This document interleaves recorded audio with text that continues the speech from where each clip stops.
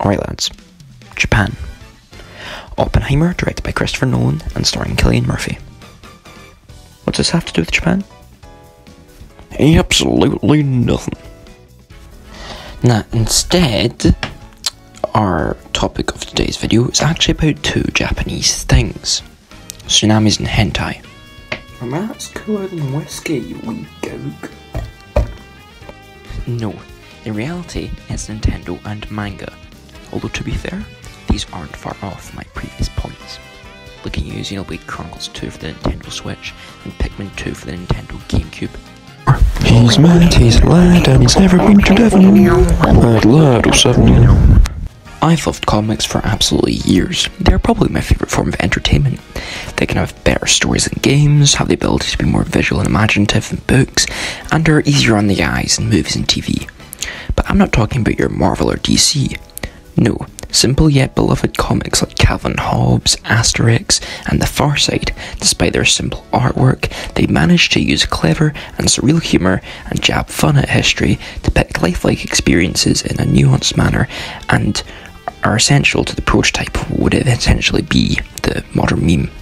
So when my favourite game company, game developers, had some comics based on their IPs, I knew I had to get one. Except they weren't your regular comic. They were manga. So they're the kind of foot fungus your grandma gets. Well, you're not far off. The world of manga is polluted with weirdos and things your mother wouldn't want you reading. This is of course a stereotype. Which type? Manga is just as capable as Western comics at making good comedy and wholesome adventures. It's just brought down by a fan base exposed to nuclear radiation as children and a few outliers that prefer the good old clothing days of Adam and Eve. Is there an Apple manga? Yes, this partially put me off it. There was also the fact you read backwards like the Quran.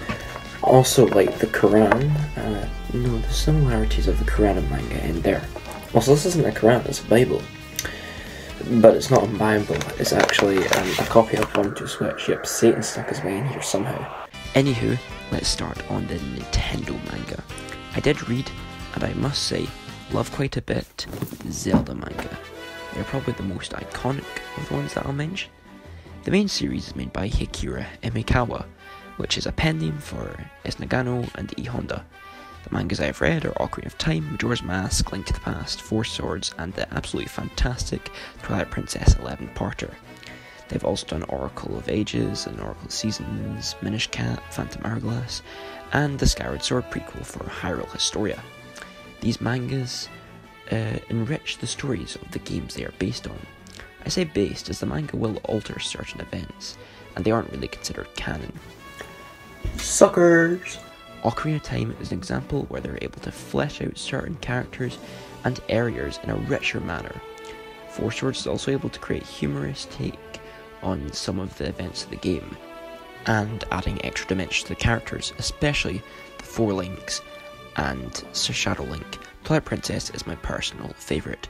With its 11 parts, it's able to develop the established world and characters in a manner that connects you to it.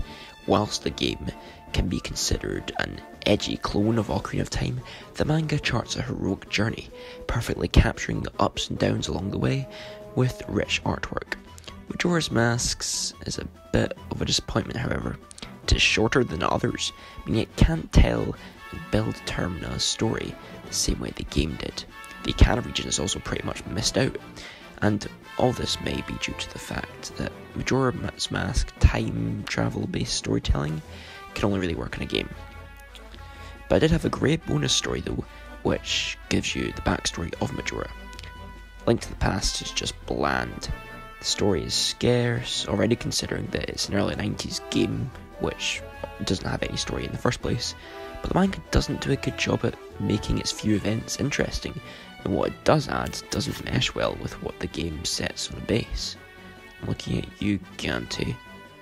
But, in all, this manga series is great. Now, moving on from Zelda to Metroid. Funnily enough, Metroid manga is canon. Look it up on Wikipedia or something.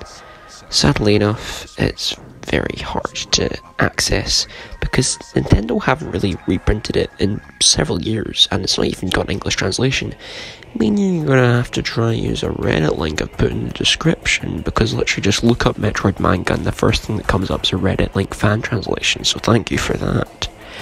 The manga was released to coincide with the release of 2005's Metroid Zero Mission for the GBA, almost said Fusion there. The manga serves as a prequel to the original Metroid, making them the first in the series chronologically. They explore much of Samus's backstory, from Ridley's murder of her parents to her Chozo upbringing, and the end is at the start of the first game. It is a fan translation, so wording can be a bit clunky, and the structure is a bit odd, but it does characterise Samus much better than other M, and has a few well-earned dark moments. The other Nintendo manga though were a little bit less serious. But when a child becomes an orphan, it's not really a serious matter, is it? Pokemon manga is inevitable. There is already an anime, so it's well suited to this kind of story format. The manga go by the name of Pokemon Adventures.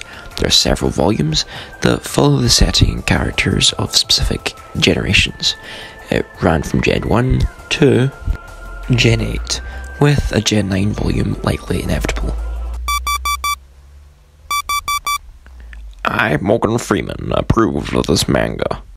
Whoa, that was random. You know what else is random? Mario manga. Super Mario Manga Mania is a recent-ish release. It creates stories based on the stories of games like Super Paper Mario or Super Mario Sunshine, and I'm pretty sure one of them does actually have a warning for parents that it deals with death. Mario, it's bad for your health.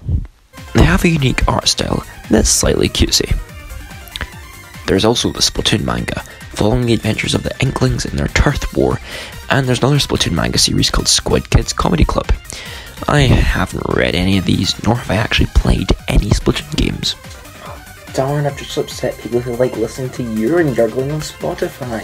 There's also Animal Crossing manga. This was released with Animal Crossing New Horizons, and that's all I have to say about it, really. It does look pretty cute though. Kirby, that's a name you should know. Kirby, he's the star. Its own manga. Kirby, like Pokemon, has an anime. I've received news that there Kirby isn't France and I'm a clubber in there. But Tiger, you can't go to France. And why in tarnation not?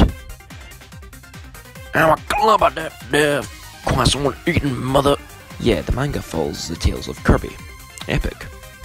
We're reaching the end, for I've covered the history of every major Nintendo manga. That's all left for now, so bug off.